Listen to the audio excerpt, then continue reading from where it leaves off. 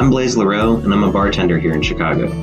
Today we're going to make a basil blackberry bramble. I chose this drink for Null because it's easy to make at home and can also be served as a mocktail.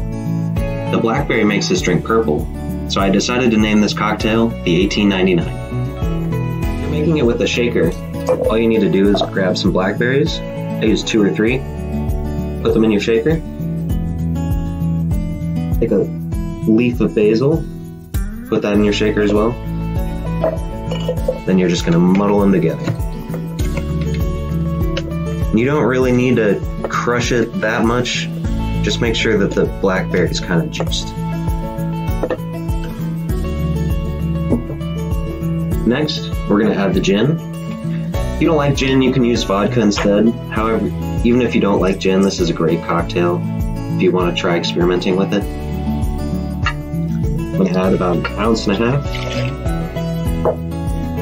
Next, the berry liqueur. I'm going to add about 3/4 ounce. If you don't have one of these measuring devices, you can use a tablespoon. A tablespoon is 1/2 ounce. And it doesn't always have to be super exact either. You can kind of adjust it to your taste at the end. When you use 3/4 ounce lemon and 1/2 ounce simple syrup. We just need to add some ice. Give it a shake for about 10-15 seconds.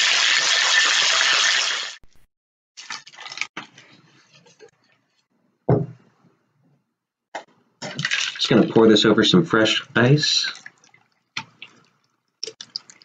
We're going to garnish this with a basil leaf, some fresh blackberries, and a little bit of lemon,